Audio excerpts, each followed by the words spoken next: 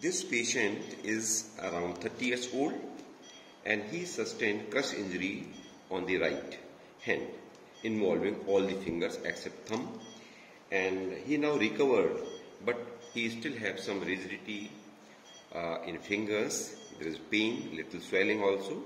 So I think he is a case of CRPS type 1. It's acute type CRPS, right? So this I am going to correct it by giving the brachial plexus block. It's very low dilution block. So I want to give relief to this patient from CRPS by using dual blocks.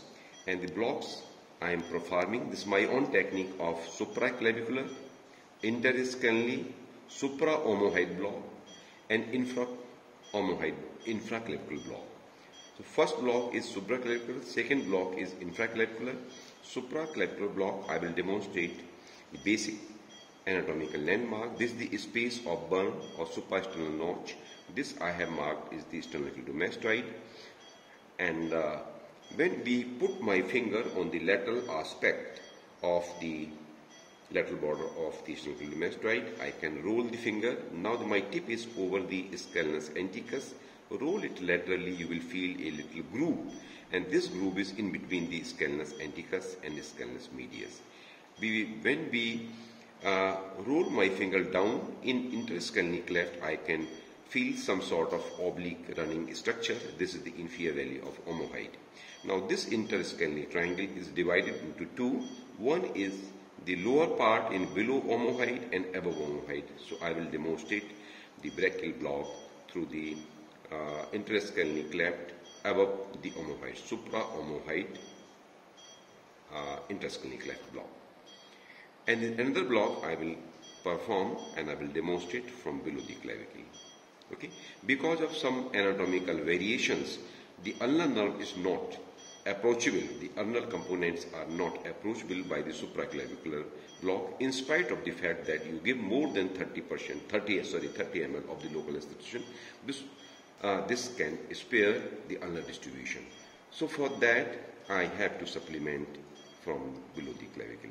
Now for this, since this is not for the surgery purpose in the upper extremity, and this is basically just to relieve from the CRPS, and this is also associated with the sympathetic block. So in this 20 ml syringe I have taken 3 ml 2% lidocaine, 3 ml 0.5%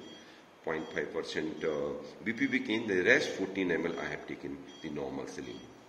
Okay, so now I will perform this already sterile area.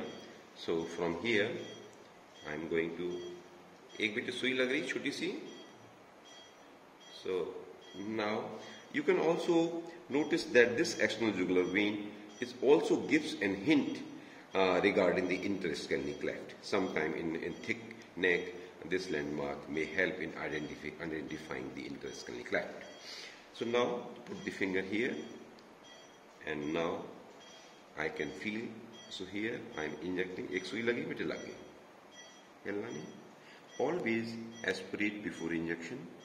Advance the needle. Open up the potential space into actual space. So rotate the syringe, aspirate and then inject, and always keep watch on the monitor. If there is sudden rise of the pulse, that indicates the possibility of the accidental intravascular injection. Okay, so just go slow. Our aim is not to elicit paresthesia. Don't try to touch the nerves. That gives little trouble to the patient. It is always better to open up the potential facial space by the spreading solution, local anesthetic solution, and then gradually advance the needle here. Aspirate, then only you inject. Now go down, down, hold the syringe, inject, aspirate, inject, rotate, aspirate, then inject. Now do little puckering. Because I am using 1.5 inch long needle, by puckering you can increase the effective depth of the needle. So there should not be any discomfort, no paresthesia. So I am just utilizing the space facial sheath around the brachial plexus. So the dilution, the solution is very dilute, very dilute.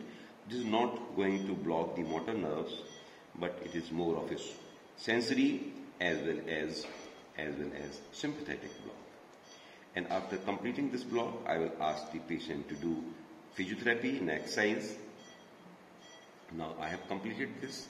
Now I am going to remove the needle, just check for the regurgitation and remove the syringe.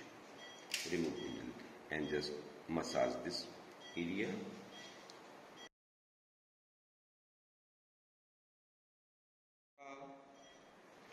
Clavicular supraomohyoid interscalene block, that is my own technique, and this dilution I have used is very less, only 3 ml of lidocaine 2% and 3 ml of bupivacaine.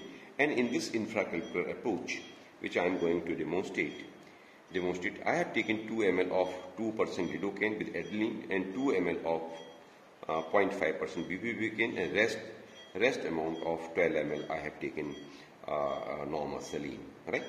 Now, if you increase the concentration here in either of the block, this will anesthetize whole of the upper limb, Now, this approach will anesthetize the ipsilateral side of the neck, the shoulder, the clavicle, and the upper limb. If I use only this one, this will anesthetize the shoulder and of course the upper extremity rather than the neck. So now from here, just palpate the clavicle and insert the needle, because this area already get anesthetized by the previous block. It means he cannot feel any pain in the lower part. Now strike the lower part of the clavicle and go just deep to it in the direction of the interscalene cleft. Right? Now here start injecting. After aspiration, advance the needle, aspirate before injection, move in the direction of the interscalene cleft. Aspirate, then inject, aspirate, then inject. So go slowly and keep watch on the pulse. Alright, go deep down. I am doing the puckering. This effectively increases the depth of the tip of the needle.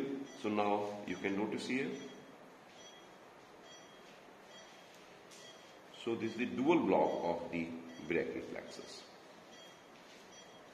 The total amount in this patient using both the techniques, I have used 5 ml of bupivacaine 0.5% and 5 ml of dilution with adaline. And you can notice this area is ballooning. It indicates that the sheaths around the brachial plexus get expanded. See, you can notice this area here.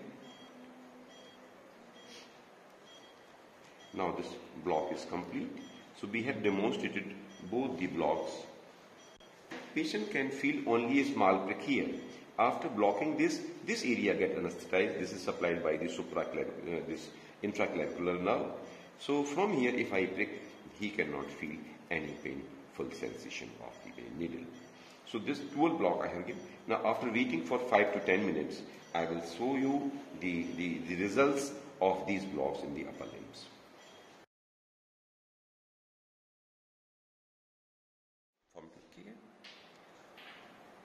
So this is the same patient, and this is about 10 minutes past both the block. You can notice here 2 punctures, supraclavicular and infraclavicular. They are the 2 punctures, and here you can notice that he had crush injury in all the 4 fingers. This is about 1 month post injury. Everything gets healed up, but there is stiffness, there is edema as compared to normal side. Mutti band karo beta, mutti band karo, hai na? Now, so this is quite painful. So because of this problem, I have given very low dilution block. Total amount I have consumed is 5 ml, 0.5% bupivacaine and 5 ml, 2% lidocaine with adaline. So from these 2 blocks, now let us see the sensory and the motor block. Isko uthao, kya lagta hai? Oh, he is unable to lift this leg. It means more than 70% power loss is there. In spite of these 5 ml, such a low dilution leads to complete motor, near total motor sensory anesthesia in the right upper limb. Right? So now I will ask, but little amount of the motor is still there. That is because so that he can do exercise for 5 to 7 hours following these blocks. And the exercise becomes painless, and because of these two blocks also associated with the sympathetic block of the upper limb, and this also leads to diminution of the edema of the upper limb. So this is very beneficial block. In this patient I am not expecting motor paralysis, motor block, but it is more than 70%. Now इसको बंद करो बेटा, open, कोशिश करो, खोलो इसको, खोलो. Now I will ask him to do this exercise for 5 to 7 hours till that the sensory anesthesia is there. This is absolute pain, and ask the patient to elevate the limb.